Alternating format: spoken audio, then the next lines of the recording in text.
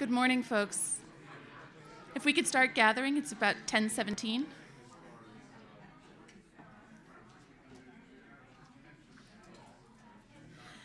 And while I'm getting everybody's attention, if we could just remind... Everybody take their seats, please.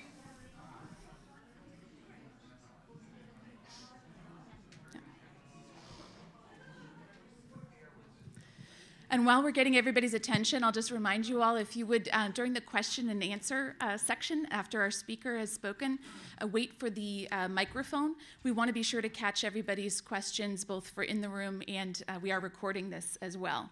So we will come around and find you with a microphone. Before I introduce our next speaker, I just wanted to introduce myself. I'm Elizabeth Watts Pope, and I'm the curator of books at the American Antiquarian Society in Worcester, Massachusetts.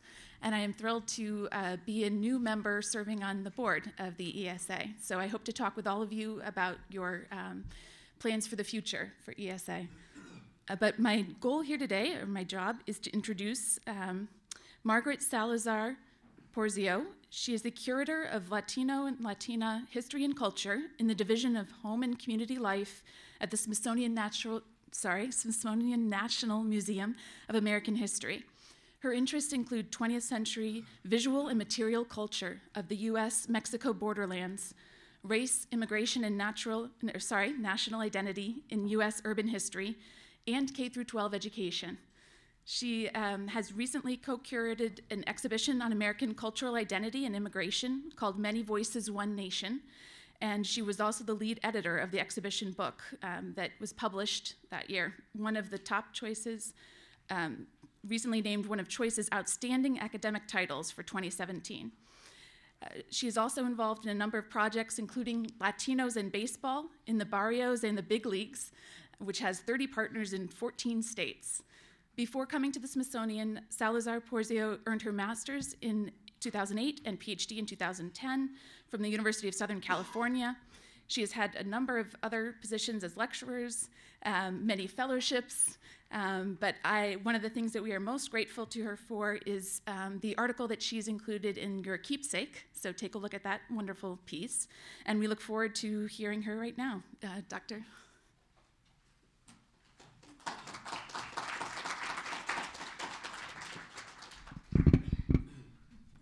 Hello. Thank you, Elizabeth.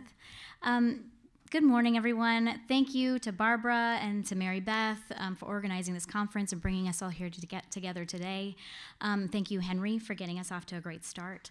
I'm going to talk about ephemera across borders, how Latino immigration has evolved in the late 20th century.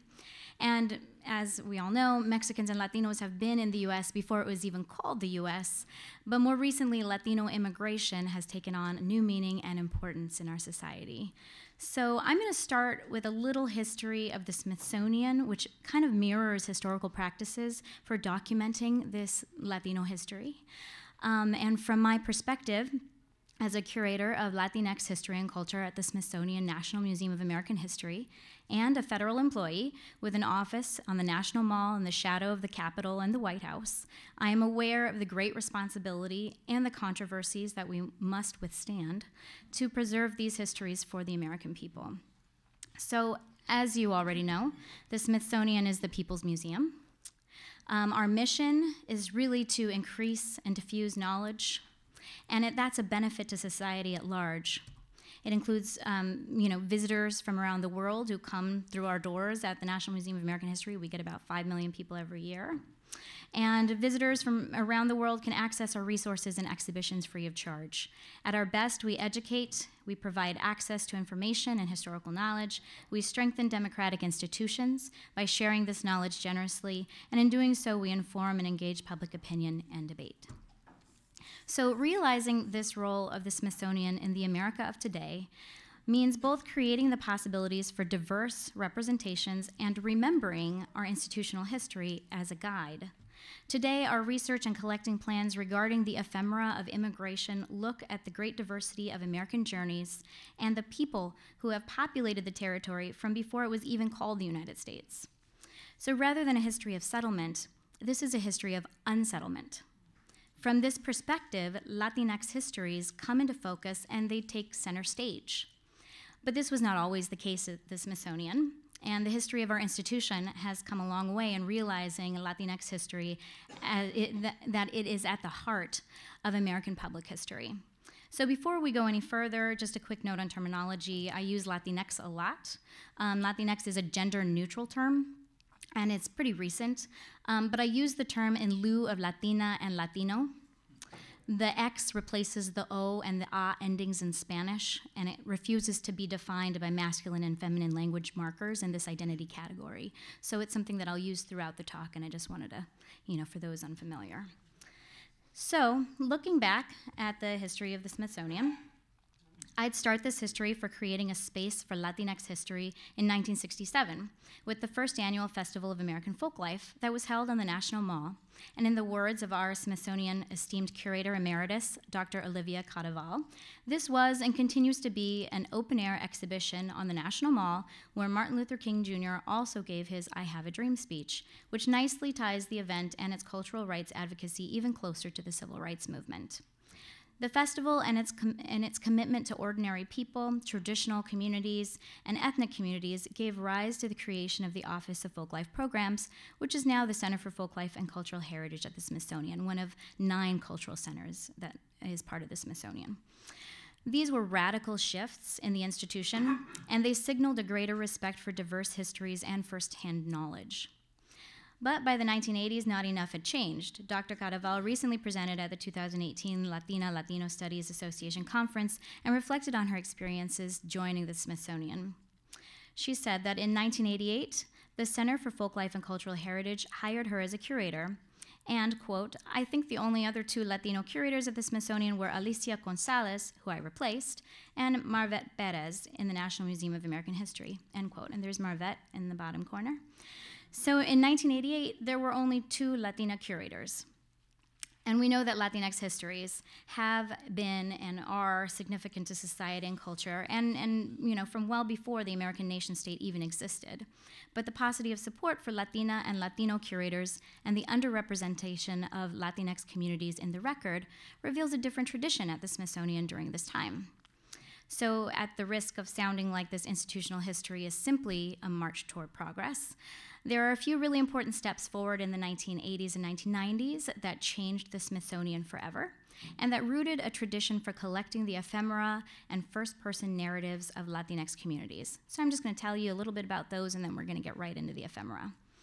So the first, I think, is when a small group of determined staff and their allies formed the Latino Working Committee in the 1980s. And Dr. Cadaval explains that, quote, we were the watchdogs and advocates for Latino anything at the Smithsonian, end quote. And in 1994, the efforts of the Latino Working Committee culminated in its published report entitled Willful Neglect, and kind of says in the title what they thought the Smithsonian was doing with Latino histories. The report demonstrated a clear and deliberate lack of representation of Latinx communities and their histories at the Smithsonian. And Dr. Cadaval remembers that, quote, attracting Latino audiences was one of the institution's concerns at the time. And so we, on the Latino Working Committee, argued that Smithsonian exhibitions and programs would not attract Latino populations until their stories were told in these exhibits, end quote. Willful neglect became a lightning rod that would both enable the establishment of the Smithsonian Latino Center, and you see now celebrating 20 years, in 1997, which was the other important step forward. And this center is currently training the next generations of Latinx museum professionals through its pipeline initiatives. So willful neglect and the Smithsonian Latino Center would energize new traditions for respecting and representing Latinx communities at the Smithsonian. And other Latino staff were hired at American History, and they continued this tradition in their exhibits, collections, and public programs, and many more throughout the institution also broadened the scope of representation of people of color, and in particular, Latinxes throughout the Smithsonian. So, the Latino Center has this Latino Curatorial Initiative established in 2010. It was established through efforts by Richard Curran, who was previously the Undersecretary for Museums and Research, and Eduardo Diaz, Director of the Smithsonian Latino Center, and it's been deeply impactful as a way to institutionalize these traditions and methodologies for creating more accurate and inclusive representations of Latinx communities in particular. So this initiative actually brought me to the museum, and I'm very pleased about that. And I'm only one among a host of others who are in trust and federal positions throughout the institution, focusing on collecting, researching, and presenting Latinx histories to the world. So now, as we seek a way forward in documenting the past, we are looking at ephemera across borders to understand how Latinx history and culture, and especially as it has related to immigration and migration, has evolved in the 20th century. And for me, I specialize in the late 20th century. So I find that during this time, magazine covers in particular are ripe for documenting important trends and moments in this immigration history. After the 1965 Hart-Celler Act, the Immigration and National Origins Act, new immigration trends reshaped urban metropolitan America, and it's clear that cities are transforming across the nation, demographically, economically, ideologically, and structurally. So take, for example, this Time magazine from 1976, the bicentennial year. It is interesting to note that the largest headline on this magazine cover is bringing attention to America's new immigrants, and much smaller below is a headline for Children of the Founding Fathers. The magazine cover helps contextualize changing demographics just a decade after the signing of the Hart-Celler Act, which was at the foot of the Statue of Liberty, by the way. As many of us already know, the Pew Research Hispanic Trends Project estimates that by 2050, the nation's racial and ethnic mix will be majority non-white. Latinx communities are some of the fastest growing populations in this demographic shift. Pew's research suggests that by 2050, numbers of Latinos or Hispanics will rise to 29% of the overall population. African Americans were 13% of the population in 2005 and will likely be around the same proportion in 2050, while non-Hispanic whites, who made up 67% of the population in 2005, will be only 47% in 2050. So with the number of Asian people of Asian descent also rising to 9%. So these numbers indicate that within the next 30 years, the United States is projected to be majority-minority, with Latinx's growing as the most, growing the most and the fastest. This October 1978 cover from Time magazine reflects a surge in Latinx immigration and migration that was already evident by the late 1970s. And so my second reason for amplifying the importance of Latinx immigration and migration through the lens of ephemera is the fundamental demographic shift in American society signaled by the emergence of majority-minority cities across the nation. Los Angeles is an interesting and unique case in immigration history. As late as 1960, LA was what it had been for most of the 20th century, a heavily Anglo city, largely made up of Midwesterners who migrated to the Sun Belt. And make no mistake, the Mexican presence never disappeared from Los Angeles. It was Mexico, after all, before it was the United States. But as the country approached a perhaps more generous mood reflected in the 1965 Hart-Celler Act, the great majority of the Mexican population in Los Angeles was native-born. Then, relatively quickly, the population changed. The Hart-Celler Act removed immigration quotas established in 1924 and 1952, which in turn had grown out of other policies dating back decades. Hart-Celler had far-reaching effects upon Asian, Caribbean, and Latin American immigration to the U.S., and in Latin American, I include Mexican immigration, and initiated significant national demographic shifts and cultural changes. So as a result, Los Angeles and many other large cities and metropolitan suburbs across the nation, the foreign-born population blew up in these places.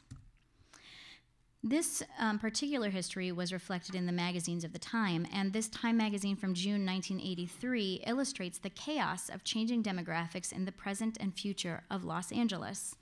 Mingled with the winding concrete freeways, the space is decidedly Latinx. In Los Angeles during this time, the foreign-born population was growing exponentially from just over 9% of the population in 1960 to 35% as of 2012. This massive upsurge in immigration has reconnected contemporary Los Angeles to its Mexican roots, origins which Anglo-Angelinos have historically ignored or whitewashed into a mythical Spanish past. But history has indeed returned, as late 20th century and 21st century Los Angeles is now an increasingly Mexican city. So this trend in Los Angeles is certainly one that has already and will continue to significantly disrupt the color line that W.E.B. Du Bois so famously articulated at the turn of the 20th century in his seminal work, The Souls of Black Folk. This cover, from a 1990 Time magazine, reflects the shifting of color lines and also racial mixing fantasies and anxieties on a national level. The question, what will the U.S. be like when whites are no longer the majority, is fundamentally about national identity, race, and migration. And how can we talk about histories of immigration without talking about race and national identity? Especially in the post-1965 era, much of these demographic changes are the direct result of large-scale Latinx immigration and settlement, which have become a fundamental dimension of many urban spaces and their cultural politics. So how do changing demographics require us to rethink the study of immigration and migration and the preservation of its material manifestations? In particular, I'm interested in how a museum like the Smithsonian can approach the topic of changing demographics and cultural identities through our collections in ways that rethink the purpose and experience of a national museum.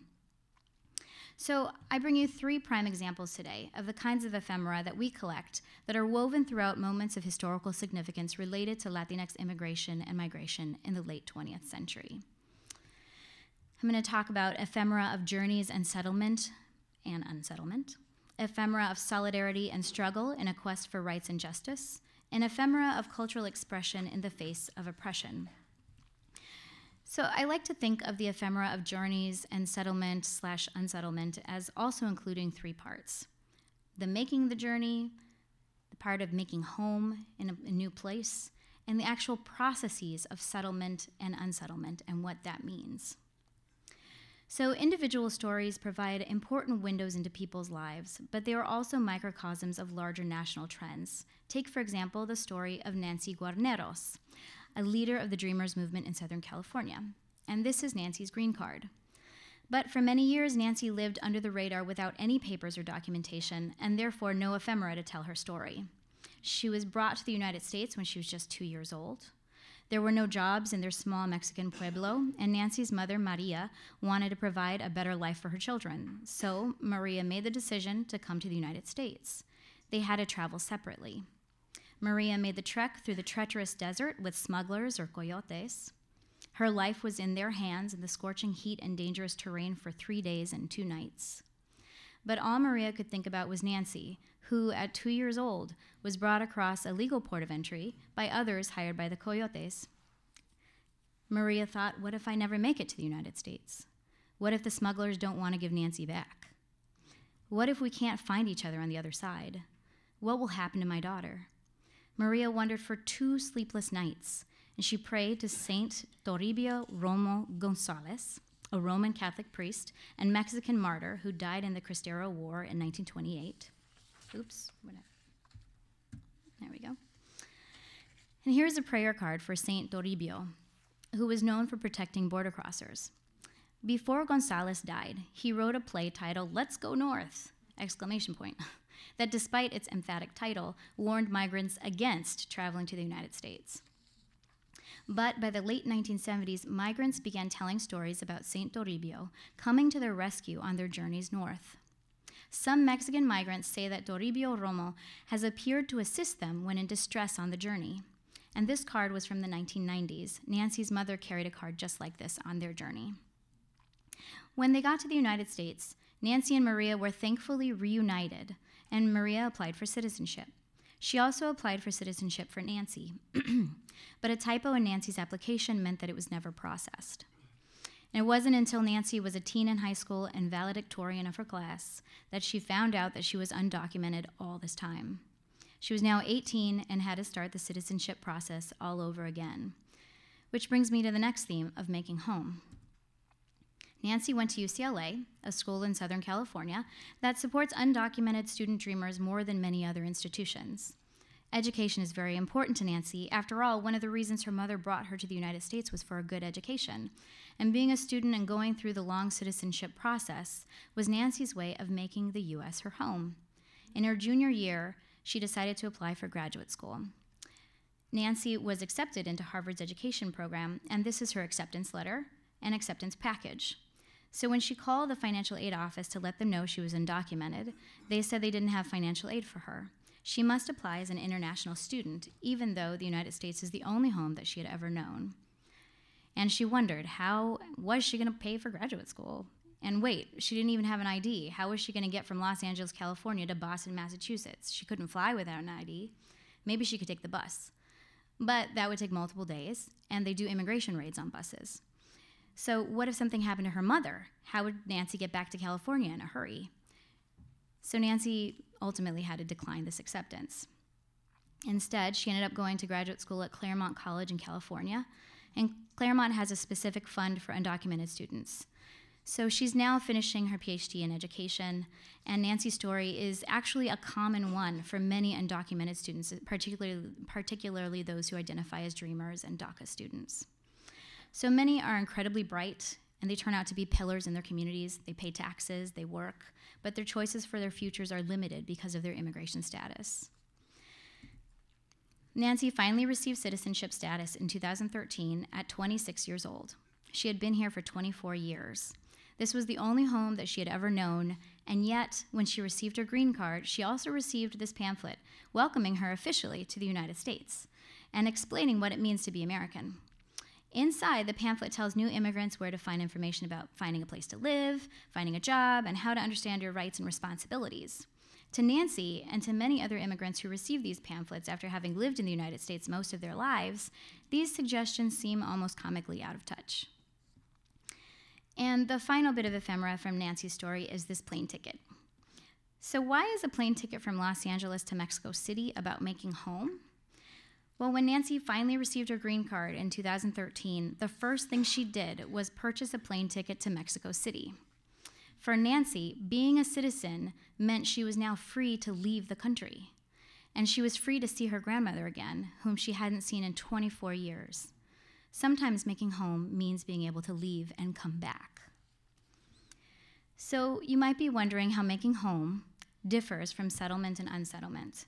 Well, making home is really about how immigrant and migrant communities have made actual homes for themselves through making a living, establishing roots, finding community, raising children, celebrating life stages, and negotiating older and newfound traditions.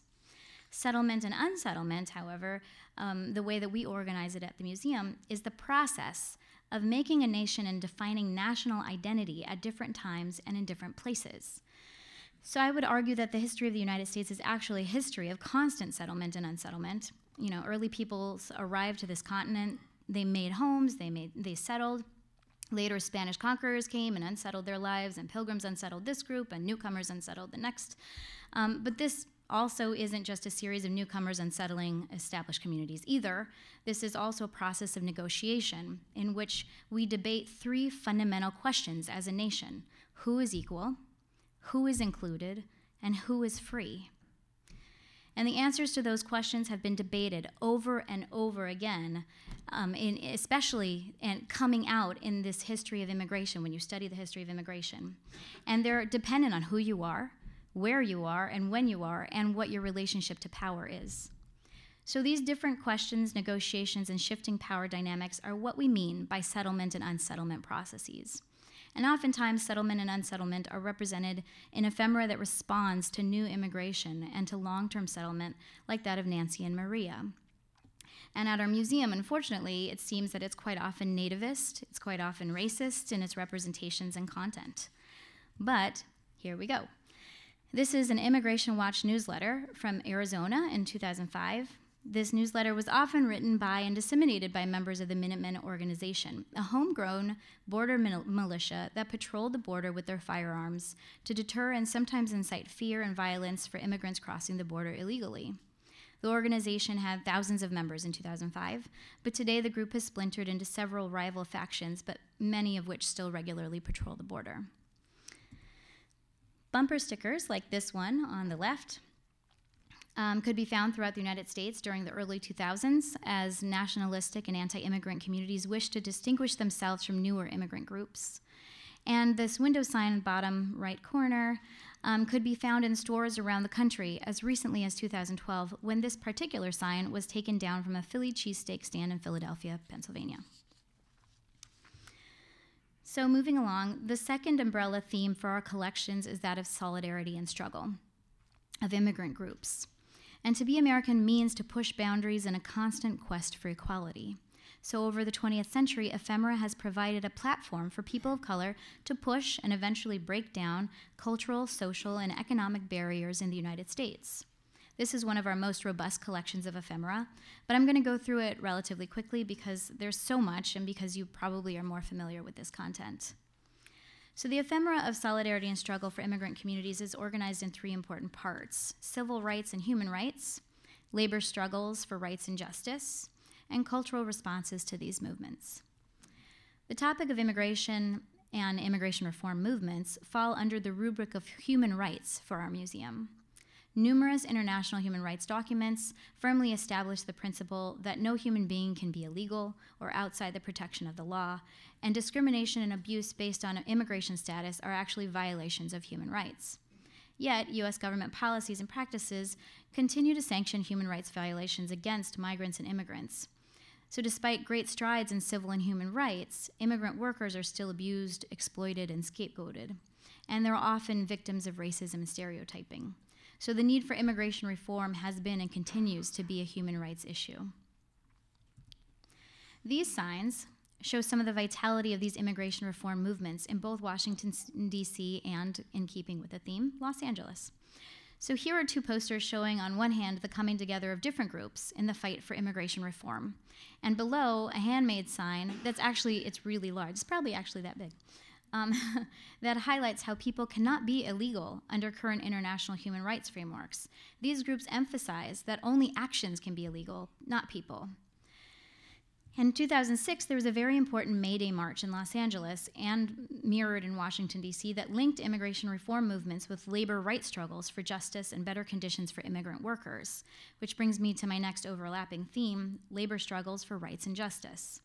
The struggles for equality in workplaces, factories, and fields, especially from the 1930s through today, demonstrate how interracial unionism has provided successful cross-border alliances.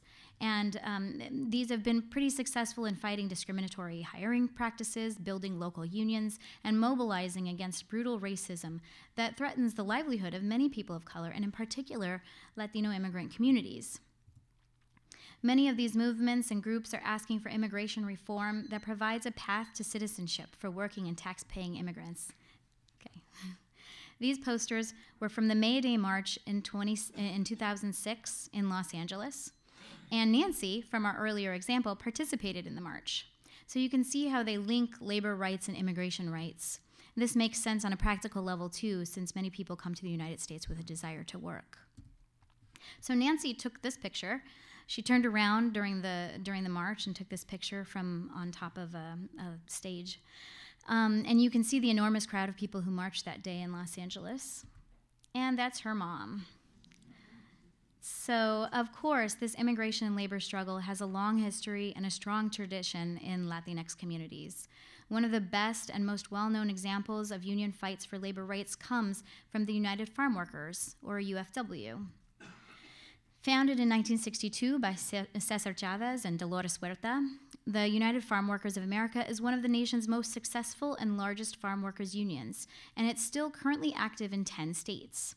In fact, in recent years, the UFW has won key union contract victories against some of the largest strawberry, rose, winery, and mushroom firms in California and throughout the nation. These posters show how farm workers, many Latinx, include families, young and old, male and female, and people of different cultural backgrounds. On the right, Si se puede, or Together It Can Be Done, in the upper right-hand corner around the sun, rising over the field with the UFW symbol at its center. This poster is from the lettuce boycotts, as you can see from the images of people in the fields picking lettuce. But posters like this effectively connected the fights for better conditions and higher pay across citrus, lettuce, rose, and grape fields. At the bottom of the poster, it proclaims boycott lettuce and grapes. These movements were so successful in part because they were highly inclusive, bringing together agricultural workers from different markets and with different racial and ethnic backgrounds, and including allies and supporters from different socioeconomic statuses. Here is Cesar Chavez at the center of this poster. He's surrounded by a diverse group of organizers, and the UFW movement was highly successful because it encouraged those who supported agricultural workers to participate by boycotting lettuce, grapes, and certain wineries. I'd like to suggest that some of these posters can invite us to consider the creative weavings of the agricultural labor movement as cross-racial alliance. They can be a challenge to our theoretical armature around intergroup relations, beyond notions of hybridity and mestizaje, which are inadequate and imprecise in the face of everyday experiences and exchanges that have made up agricultural movements from at least the 1960s. At the same time, this is a complicated story, and as much as it is about solidarity, it also needs to include a critical examination of how the UFW created a hostile environment for undocumented laborers. Historians David Gutierrez and Matt Garcia, more recently, have shown us that Chavez wasn't supportive of undocumented immigrant laborers at all, and the UFW lobbied for strict control of the Mexican border. In fact, we know Chavez stubbornly argued for the repeal of the Bracero program and was among the most vocal critics of undocumented immigration.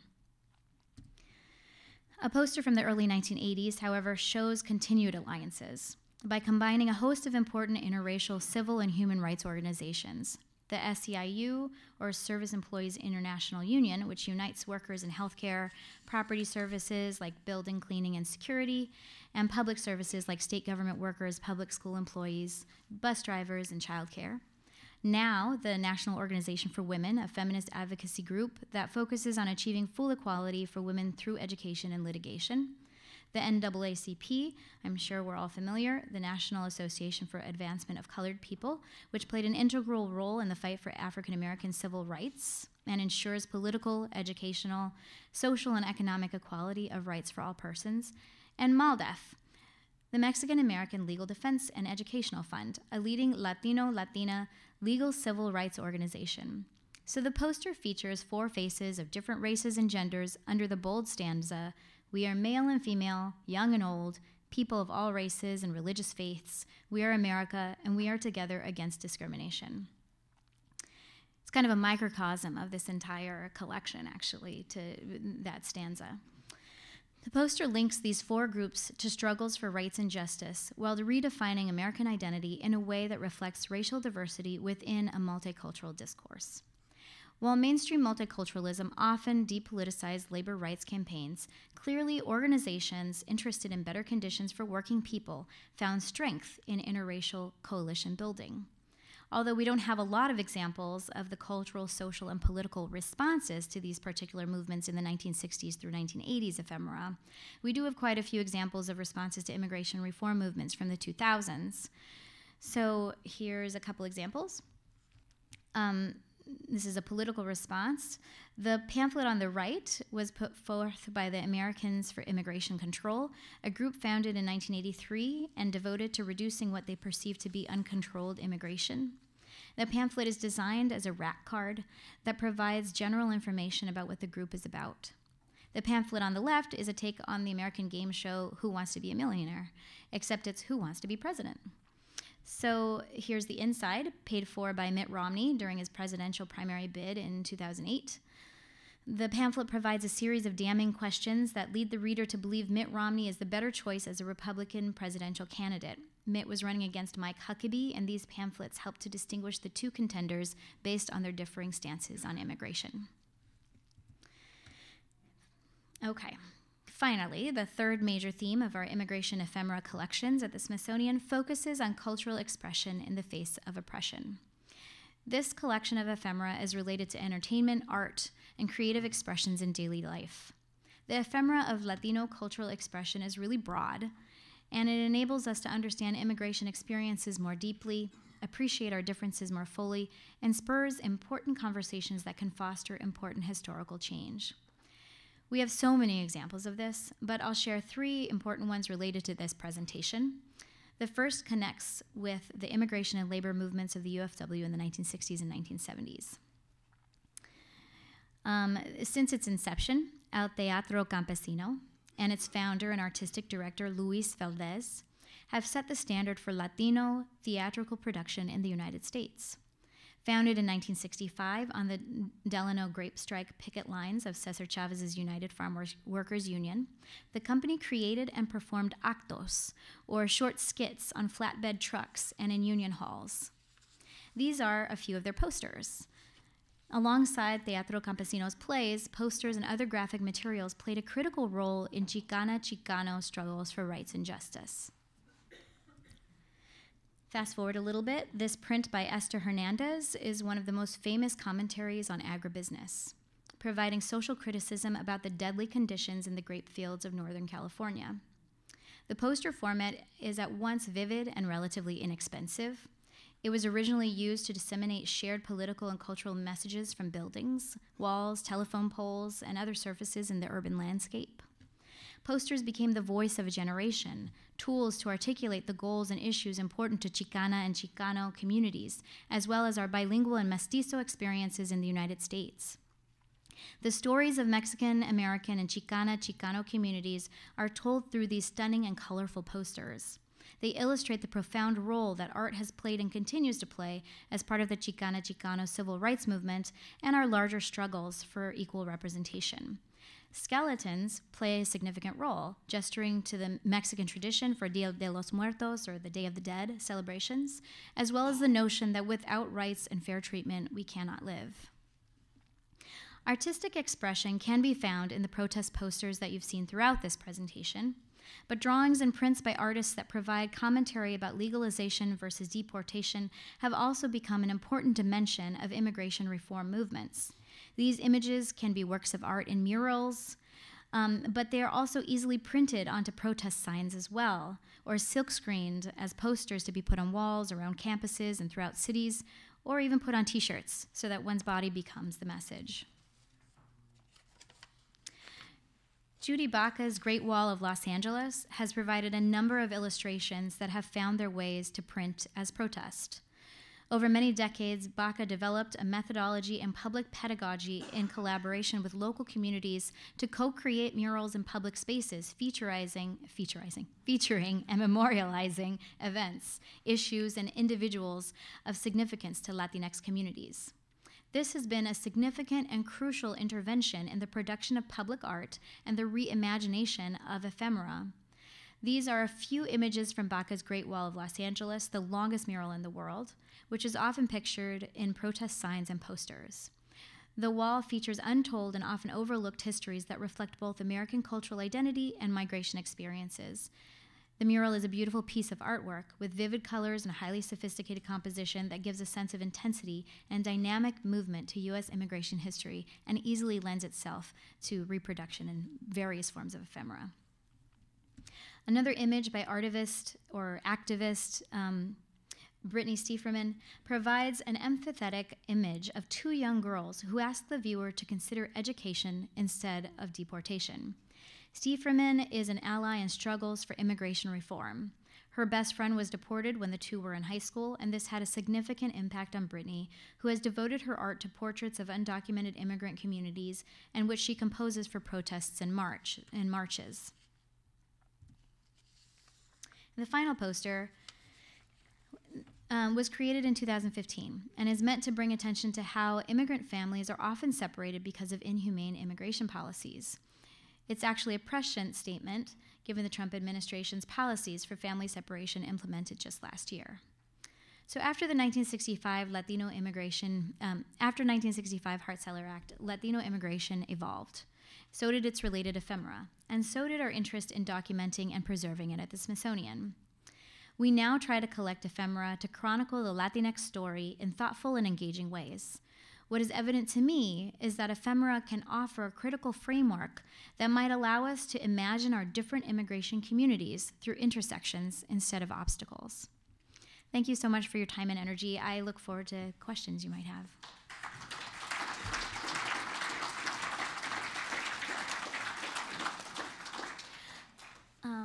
I'm waiting for Barbara with the mic because there looks like there's a question way back there.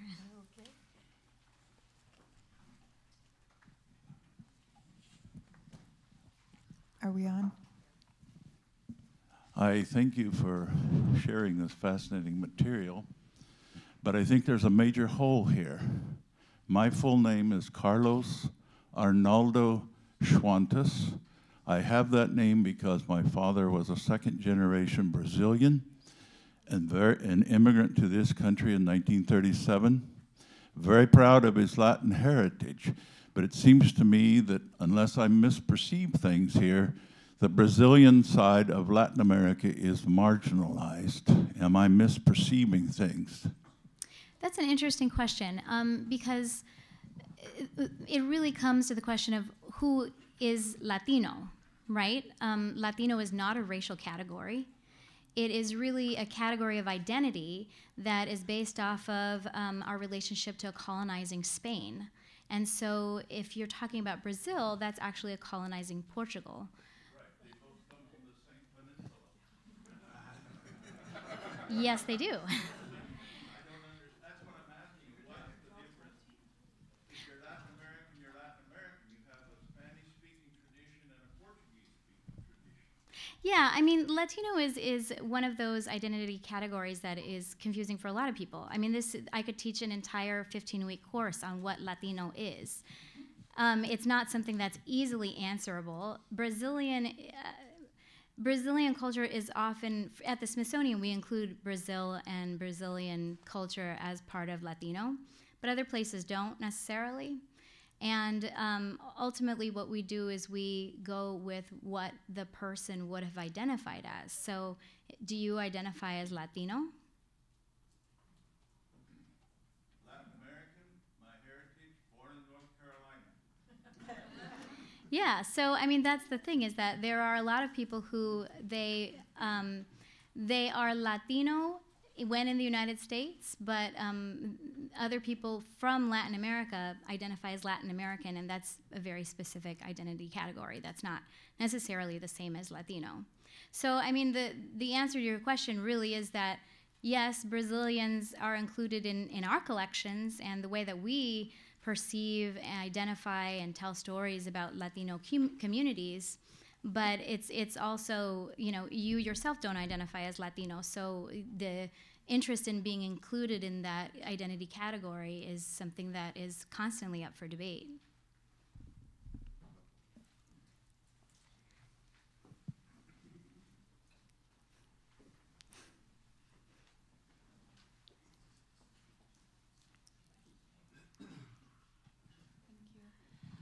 Speaking of Latinx and defining Latinx, how does that relate to the term Hispania or Hispanic?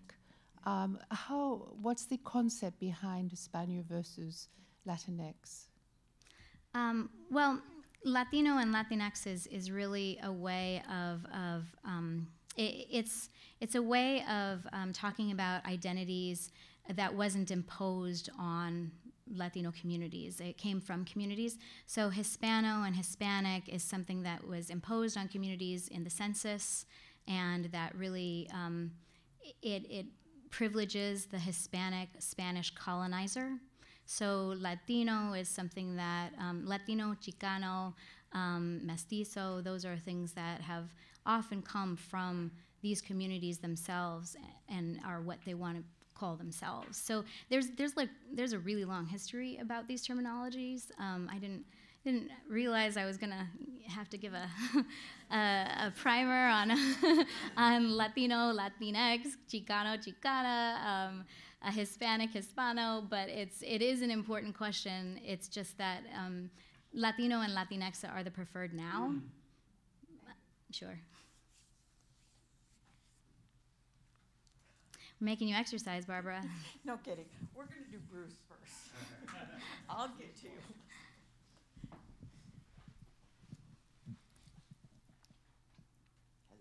Hello. Oh.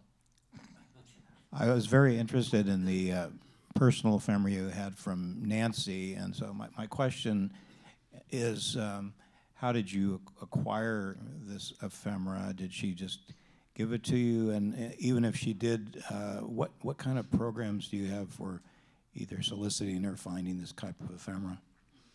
That's a really interesting question. That's actually, so as a curator at the Smithsonian, my responsibilities are research, collecting, exhibitions, and service.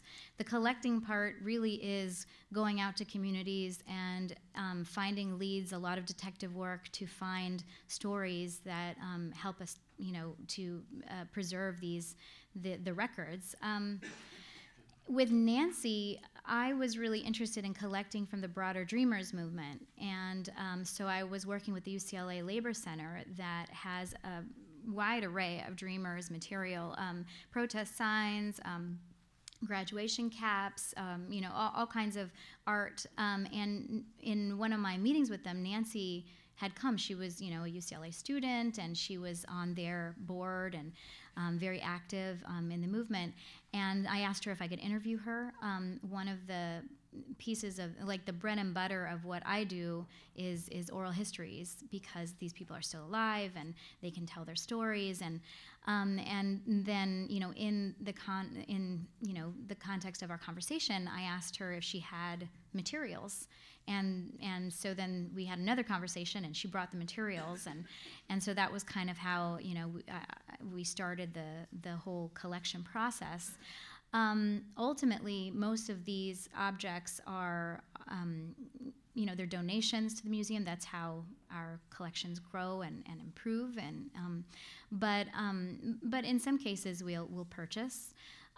For Nancy, she was really excited to donate because she wanted her story to be told, and because in the context of our conversations with the UCLA Labor Center, there were other Dreamers who, we're the Smithsonian, we're part of the government. They didn't want to donate anything, and so I think Nancy felt bad that nobody else wanted to donate, but because if they don't donate, then we can't tell the story. We don't have the ephemera to show people. So she felt that it was a really important project, and I agree. I mean, I think the other thing about Nancy is that, ephemera is often thought of as kind of mainstream, mass-produced, but for, or maybe in some circles, but for people like Nancy and for Latino communities, like there's, except for the posters, there's not a whole lot of mass production. It's individual little pieces of paper often. So, yeah, thank you. Thank you for presenting. I'm Elizabeth Eisenberg, and can you familiarize the group to the word destination city? Because you pointed out Los Angeles. I was in Kansas City last week, which is also a strong Latino population and a destination city. And can you also talk about the upcoming census changes to the categories? Oh, yeah, wow.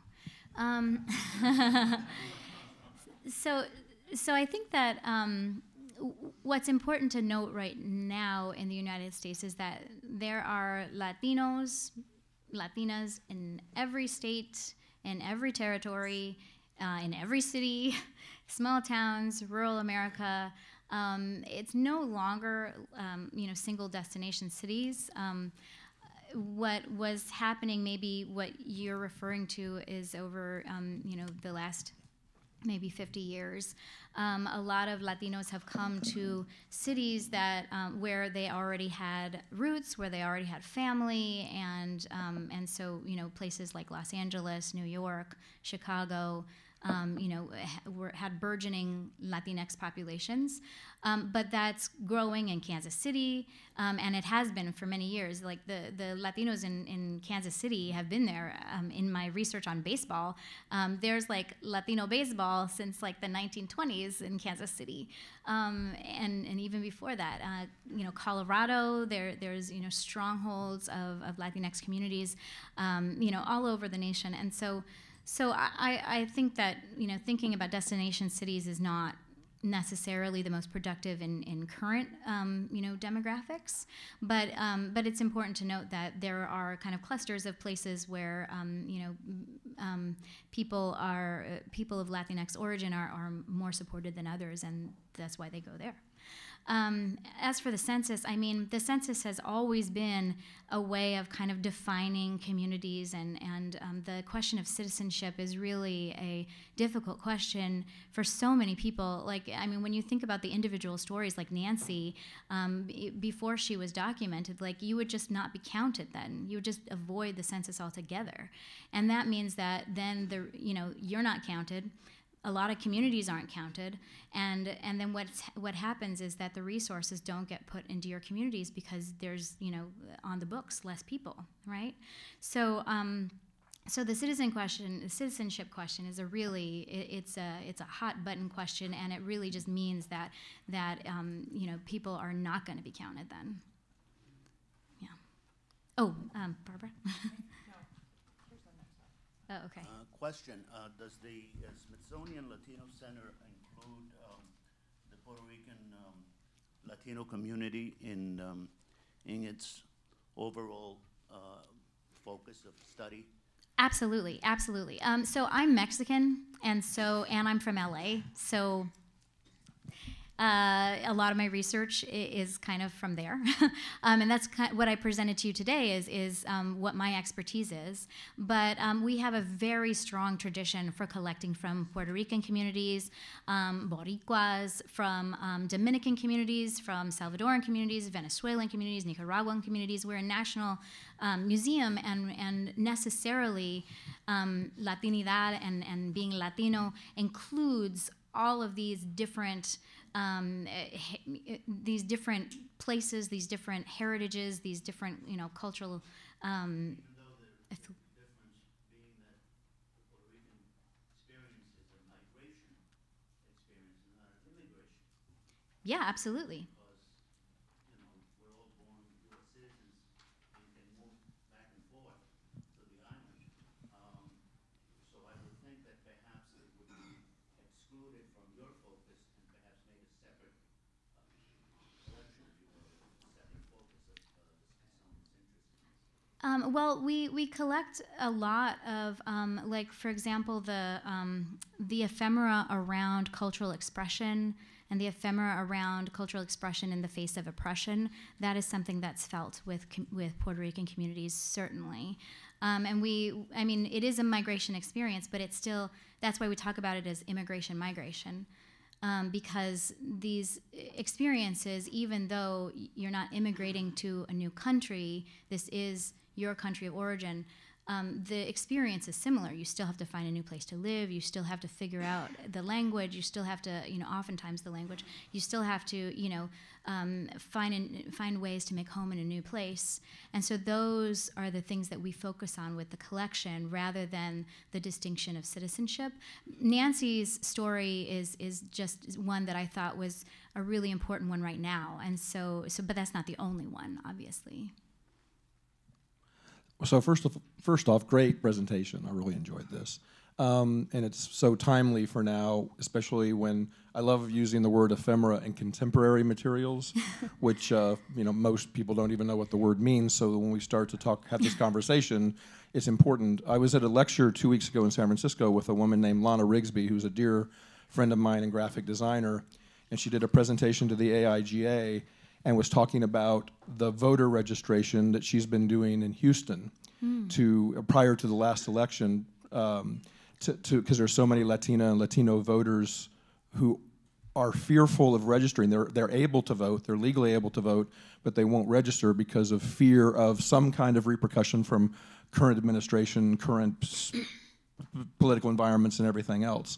They registered, interestingly though, they registered over 750,000 voters using food truck and taco truck as their registration points, which was kind of brilliant. Amazing, yeah. But they created a huge amount of ephemera, which might be something interesting for you guys to look at because they're starting it again. Yeah. But interestingly, as is typical with voter registration campaigns, very few, probably only a percentage of them actually voted. So because the fear is so great. So I mean, if there's anything you can address around, if you've had any learnings around whether, obviously we see these struggles and we see how people are trying to address them. And Ephemera, in the way that we use it here, is a very powerful way and always has been a very powerful way to do that. We think of things like social media now and mass media, but that's a very root way to get those messages out. Absolutely. I'd love to talk to you after this to find out who your contact is, because this is the detective work we have to do. So that sounds really exciting. We also have a food history project, which I think would coincide nicely with this. Yeah. Well, I think that, like in 2006, when there was that big May Day march, and a lot of people came out from the shadows to be heard and to be seen. It was really an incredible moment where people felt like they had the freedom to walk around the city of LA with the understanding that they were with allies, but they were also many people were undocumented. That fear, kind of, I would say that was an important kind of moment that it hasn't been repeated since, and actually the fear has become even greater. What I'm hearing a lot from undocumented populations and groups is that they're just waiting for the administration to change, and unfortunately though, that means that if you're undocumented, you can't vote. Right, but they exercise their right to protest. They exercise their right to put out pamphlets, to make ephemera, to show people that the issue is still alive. But unfortunately, I've heard a lot of people just waiting, and some people. There's actually decline in Mexican immigration and in people who have immigrated here. They're going back to Mexico. It's not, a lot of the undocumented students like Nancy, their whole lives are here, so they're not going to leave. But for any immigrants who came with the intention to always the intention to go back, a lot of them have left. So we actually are at like a negative immigration. And this will be our last question. Thank you so much. Thank you for terrific illuminating sharing of the Smithsonian's collections. I have a question about, is it on? Okay. Are you collecting and documenting the sanctuary movement right now? We are a little bit. We have to be kind of quiet about it because it's so controversial. And we try to collect the things that are the most pressing and important, right now. And so that we've collected a few things from the Sanctuary City. There's like a Sanctuary City Alliance.